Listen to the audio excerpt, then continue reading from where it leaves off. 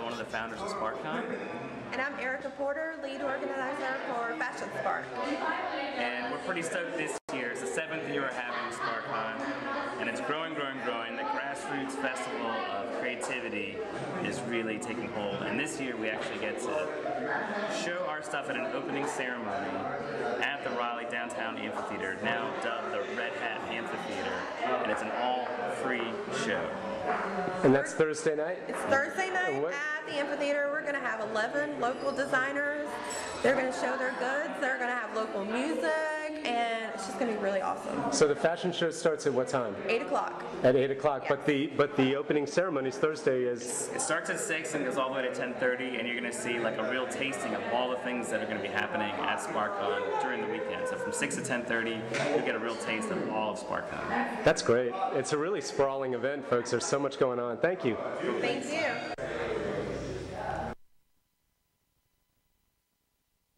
Hi, my name is Sarah Powers, and I'm the Executive Director of Visual Art Exchange. We're the organization that oversees Sparkcon. I'm Sarah Corcoran. I'm the Programs Director at Visual Art Exchange, and we are the team behind all of the big logistical Sparkcon craziness. We're pretty excited. In our jobs, we get to see all the behind-the-scenes stuff. We know where tents go, we know who's fundraising and who's not, we know who's coming to everything, and we've definitely been through all the ups and downs with the organizers. So at this point in time, we're really excited because all the activities are starting to take shape, all the organizers are getting really excited, and we're starting to know which artists are going to be out and about for the weekend. We also get the inside scoop on like all the fun activities that we want to get to early because we know they're going to be crowded. Yeah. So. And also we have razor scooters, so we can get to all these activities very quickly. High speed. Yes. That's awesome. That's awesome. And you guys could just transform downtown. You transform Fayetteville Street. It's really an amazing event. Yeah. I think that's the best part. One of our interns a couple of years ago said the best thing about it was that artists took over the city, and I think that really sums up what I love about it. Just it's a regular street, business people walk up and down, but we take it over for all 4 weekend. days. It is ours. All weekend. It's ours. Yeah, and I think for me it's the kind of controlled feeling of randomness.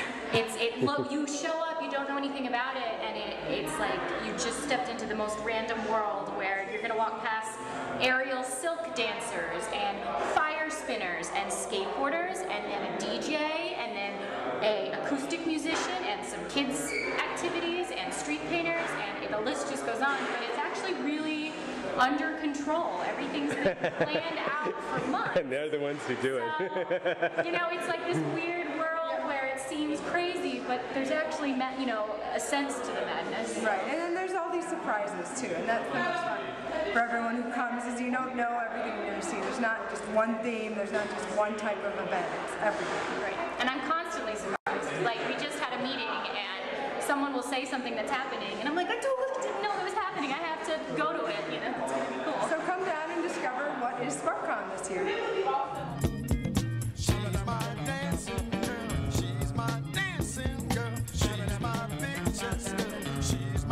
We up? My mic is up. My mic is up. I really want to thank the Sparkcon folks. Yeah, charmingly amateurish, right? And that's what we are here at Monkey Time. But really, I know y'all are tired from hopscotch last weekend. Everyone is. But Sparkcon it predates hopscotch. This is their 7th year. And it's a really cool homegrown arts festival. And they take over Fayetteville Street. There's street painting, street art all over with chalk. All over some really amazing pieces. That's the backdrop, Carol. The backdrop is everywhere you look. There's pods, art pods, these long, storage pods that people can live in now, that we're all going to be living in the next 10 years. But, with art installations in them all up and down Fayetteville Street. There's music. There's Geek Spark. I didn't get a chance to show everybody who I filmed at their last meeting Monday. But Geek Spark down at the Fish Market, they're doing some amazing interactive art installations. It's all happening starting tomorrow night, Thursday, and moving on. Thursday the what? 13th? Yeah, today's the 12th. Thursday the 13th, starting at the Red Hat Amphitheater, downtown Raleigh's new amphitheater. And the fashion show is always great, Carol. Fashion show is always great. Starts at 8. The opening ceremony is from 6 to 10, 10:30, something like that. And the fashion show's right at 8. It's free, and it's just really a lot of fun. There's also Wheel Spark, which is a bunch of skaters and skate demonstrations, and all kinds of neat skater-related stuff. So come on down to Sparkcon. I'm very excited for them. And thanks to all the folks that let me film them on Monday.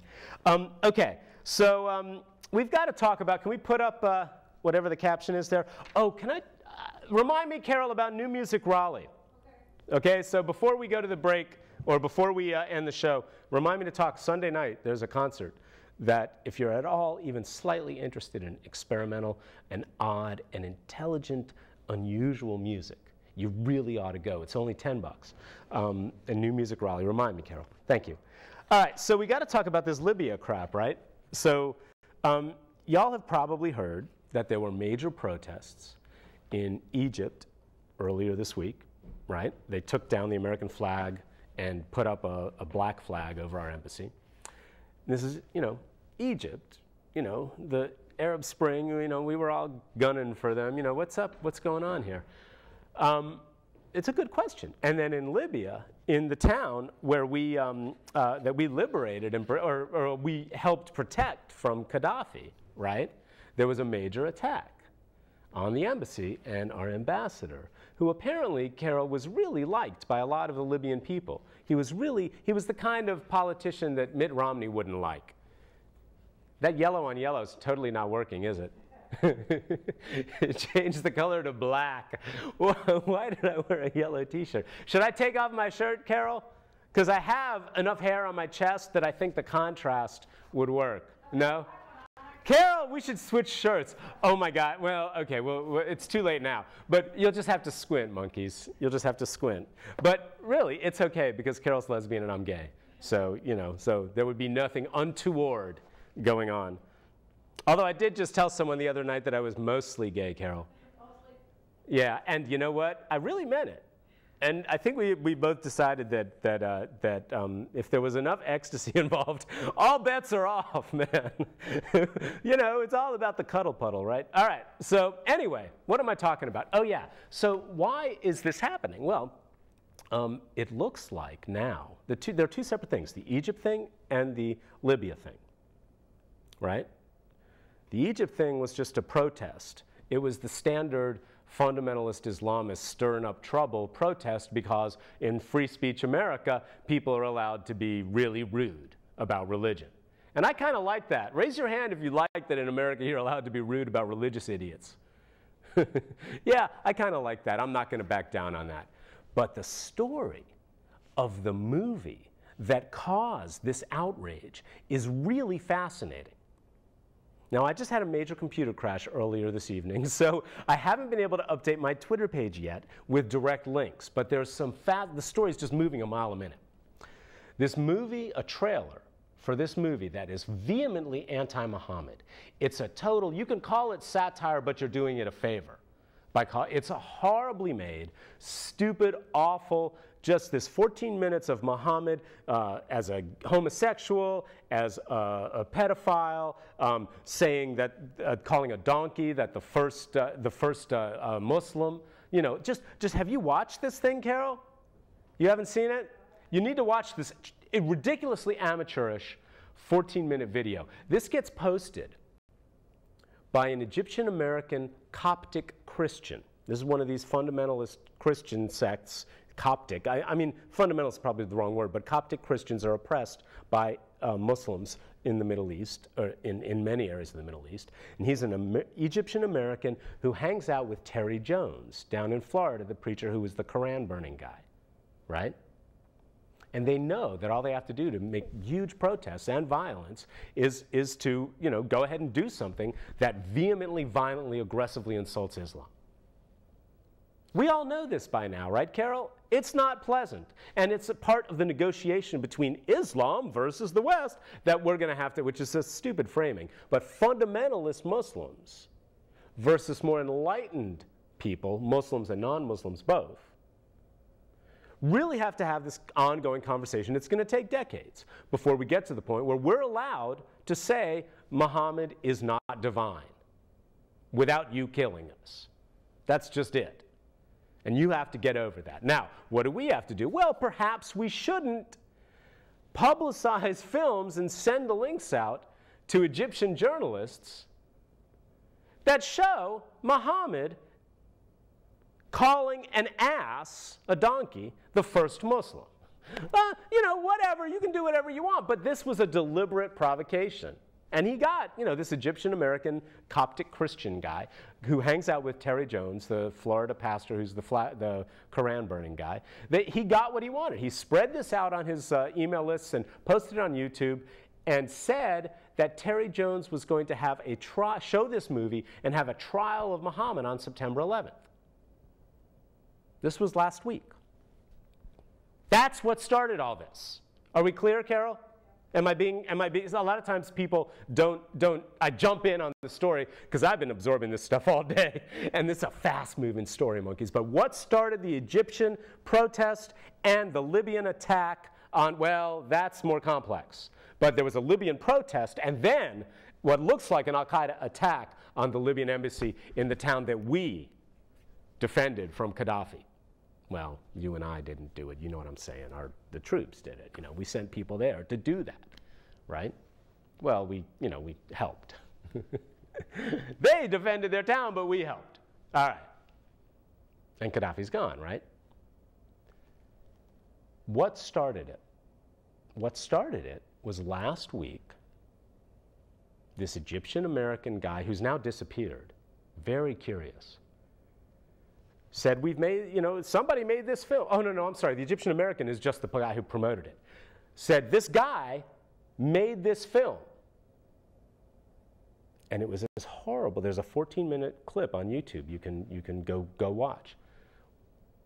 The guy who made the film, turns out, didn't tell any of the actors or actresses that he was making an anti-Islam film. He told them he was making a film about Egypt 2,000 years ago.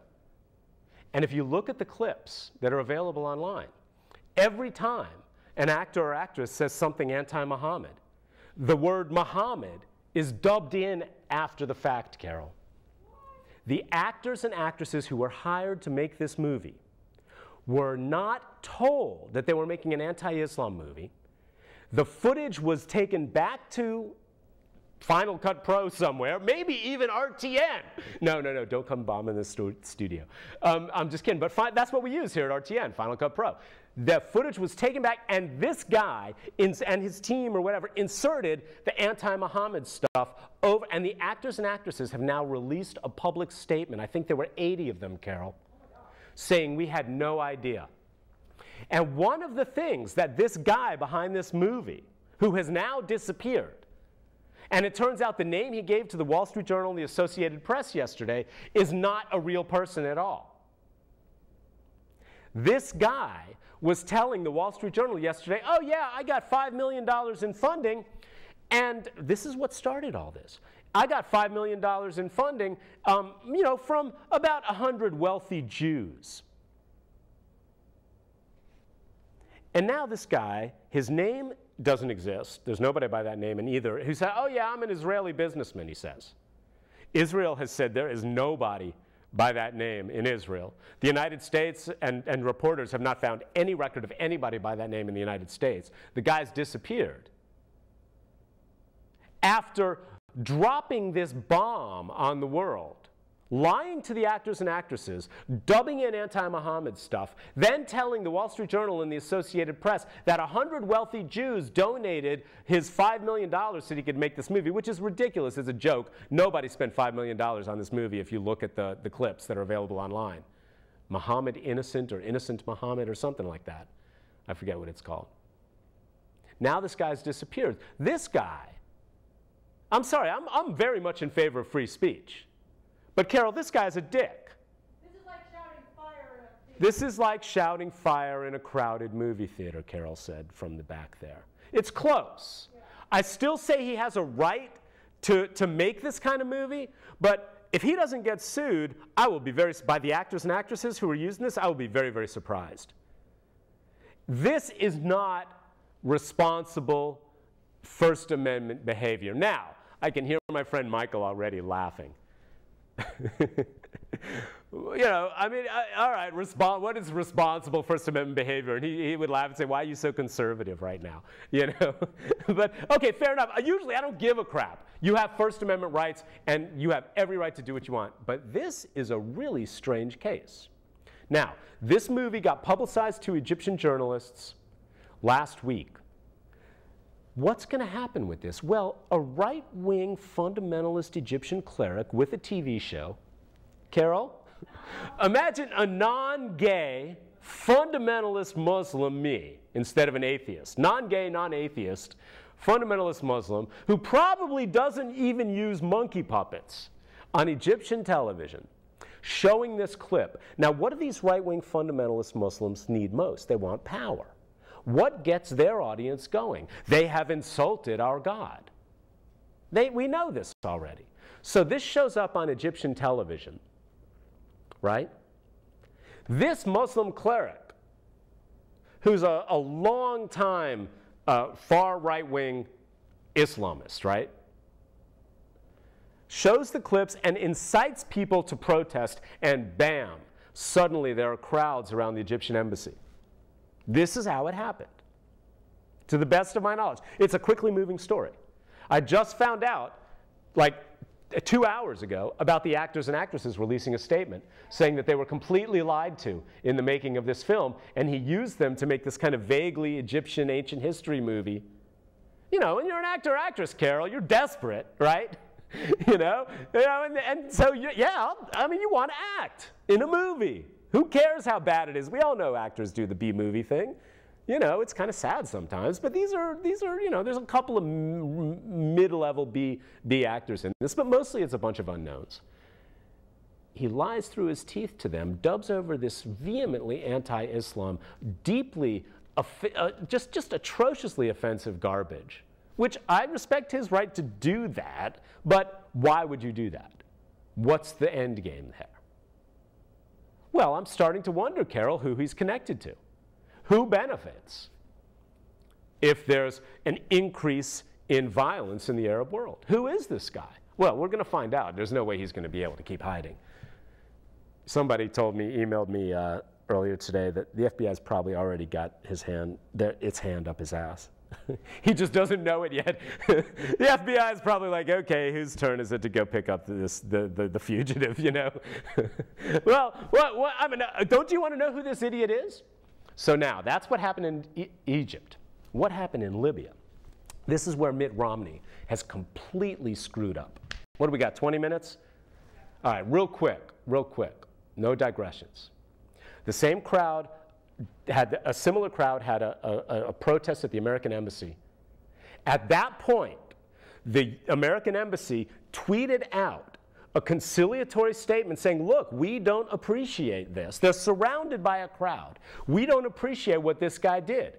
We find this, you know, First Amendment speech is great, but we don't support, we reject any deliberate attempts to offend anybody based on religion. That was the tweet that Mitt Romney seized on to paint Obama as sympathetic to Muslims. That was the tweet that Mitt Romney, the night it happened, while the attack was going on, right? While we're still trying to figure out what happened, Mitt Romney comes out last night and says, Obama is sympathetic to the Muslims. We should not apologize for this. And the right-wing media pick up on it, right? That was a tweet from inside the U.S. compound that was surrounded by people. And Obama has today given an interview where he said, look, I understand why they would do that. They're trying to diffuse the situation. You got to cut them a little slack. They're in the middle of a tense situation. And they send out this tweet, and now Romney's trying to use that, tried to use that. It didn't work. People were appalled. Now, maybe I'm trying to read right-wing and left-wing sites, but you know, Peggy Noonan was appalled. She was Ronald Reagan's speechwriter. What's his name? The guy that wrote, was it Dispatches, or who was McCain's main advisor, one of his main campaign advisors? Mark something or other. I forget his name. He said this was a mistake. And Obama's played it very cool. And this is making Mitt Romney look like a partisan political idiot. Everybody's making politics out of this. But the point is that Obama's statement had already gone out, talking about how nothing, by the time Mitt Romney put out his little statement, Obama's statement superseding the like scared tweet from our embassy had already gone out saying nothing excuses this kind of violence, right? Wait, I think I'm getting the timeline a little confused. Yeah, anyway, at this point they're surrounded, and then here's what happens. Most of the crowd goes away. Then a second wave hits with rocket grenade launchers, right, Carol? This is where the current theories now, and it's all very fast moving, is that this was the Al-Qaeda group that had already been planning an attack, maybe on 9/11, because we just killed a major Al-Qaeda guy last week, Carol, in Yemen. Did you know that? Yeah, the United States just killed a major Al-Qaeda guy last week in Yemen. And there was a video posted recently from an Al-Qaeda guy saying, avenge this guy. So maybe this attack was already pre-planned. Maybe they saw this stupid movie and the protest it caused and said, well, now would be a good time to do that because we've got this huge inflamed sentiment we can take advantage of. And so it looks like that's what happened, is after that first wave of protesters and that tweet from the embassy, then came the second wave. And that's when the RPGs were fired. That's when, and not only that, but after the first wave, we moved our diplomat, our ambassador, and his staff to a safe house. The second wave came right at that safe house, Carol. This is my vague understanding of what happened. The second wave came right at that safe house. And that is when our ambassador was killed. And other people, 4 other people at least. We got 4 minutes left. You want to play the song? Yeah, I would like to calm down and play the song. Anyway, the point is, we'll talk next week about this new book about what Bush knew about 9/11 and what it means for conspiracy theories.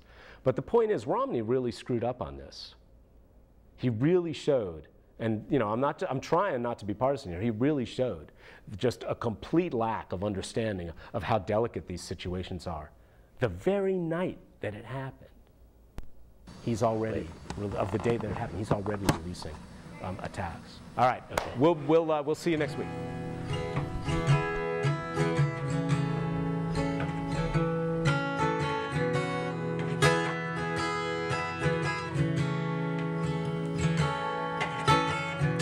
Rain is falling and it's after dark. Streets are swimming with sharks, and it's the right night for wrong company, and there ain't nothing around here to look at. Move on.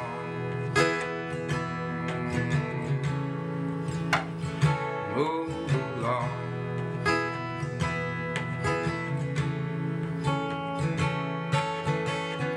Neon lights on Baltimore. Every shadow's getting famous. Some backyard and some plastic chair. Hoping these cigarettes will save us. Here we go again.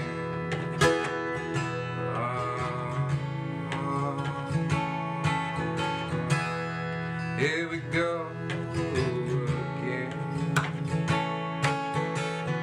You've got rings in your ear. You got kicked around and made up. Looking high, looking low. Where did all the shadow people go?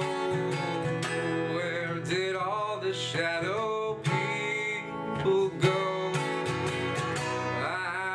I wanna know where the shadow people go.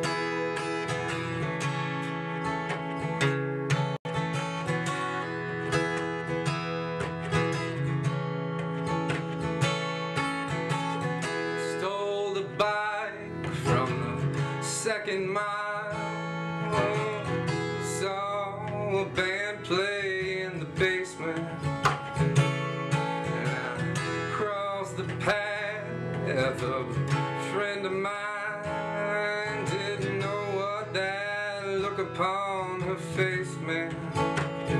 Something's gone from her eyes. Something's gone wrong. Could be a woman, you could be a man. No, wear the glove on the other hand. Could be twisted